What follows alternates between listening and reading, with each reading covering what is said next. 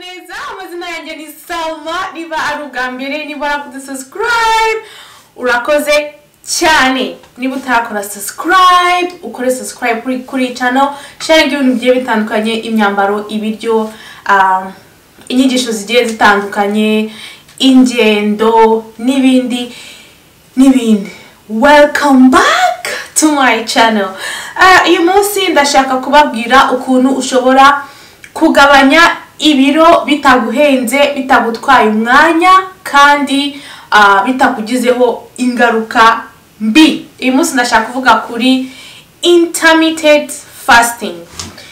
Ni uburyo bukoreshwa n'abantu bamwe na bamwe ku isi bagabanya ibiro ni ubushakashatsi bugaragaza ko iyo ukoresheje ubu buryo bikugiraho ingaruka nziza ku mubiri wawe ku bwonko kandi ubushakashatsi buvuga ko iyo ukoresheje ubu buryo bwa intermittent fasting ushobora kubaho igihe kirekire. Natinze mu magambo rero reka mbabwire icyo intermittent fasting bivuze.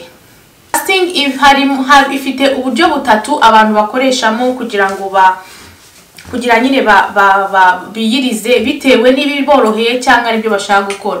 Iya mbere ni ya 16/8 aho wiyiriza amasaha 16. Nk'urugero iyi ngiyi ntabwo ufata breakfast mu gitondo. Ifunguro rya mu gitondo uraryihorera hanyuma ugatangira kurya saa 7 umurugero ugatangira kurya saa 7 ukogeza saa 3 z'ijoro hanyuma yandi masaha nube wemereye kurya ikintu na kimwe. Urumva ko hagati aho ngo haba harimo amasaha 16 yo kwiyiriza. Iyindi metode rero abantu bakoresha no kwiriza amasaha 28 rimwe cyangwa kabiri mu cyumweru. Nk'urugero ukavuga uti ndi burye ifunguro rya ninjoro cyangwa dinner uyu munsi kuwa gatanu. Urugero uyu munsi kuwa gatanu hanyuma nzongera kurya dinner ejo kuwa gatandatu. Ubwo buryo nabwo abantu barabukoresha. Iyindi ya gatatu ni ukurya kalori 500 kugeza kuri 600 ariko ukazifata mu minsi 2 itikurikiranyije mu cyumweru hanyuma iyindi minsi 5 ukarya nkaho bisanzwe. Rero ubwo nibwo buryo butatu. Kwiyiriza biri natural. Ushobora kwiyiriza nugira icyubaho kugira ngo urye nka 5 cyangwa 6 ku munsi biri bikugireho ingaruka. Rero kwiyiriza bikorwa n'abantu benshi. Hari amadini nayo akoresha uburyo bwo kwiyiriza nk'idini ya Islam, Christianity, Judaism, Buddhist nabo bariyiriza. Ariko ibyo ntabwo ari byo ndi kuvugaho uyu munsi. Nababwiraga muri rusange ukuntu nyine mbere abantu bashobora kubaho batarya kandi nibagire ikintu baba. Fasting rero ni pattern y'ukuntu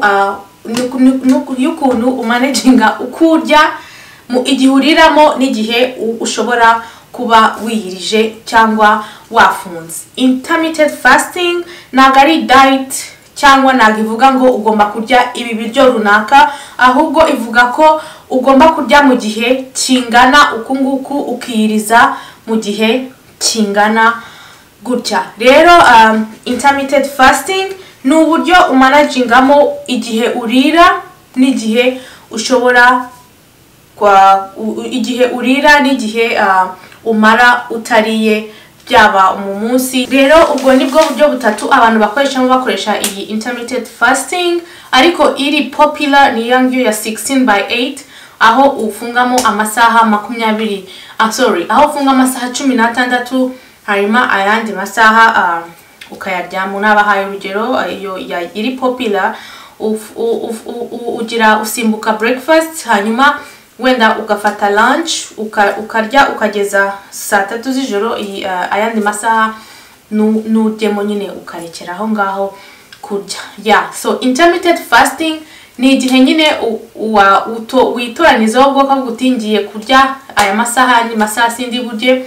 Ushobora kwikora utari ikintu na rimwe cyangwa se ugahitamo kurya utuntu dukeya ukarya utuntu dukeya tudatuma ugira inzara.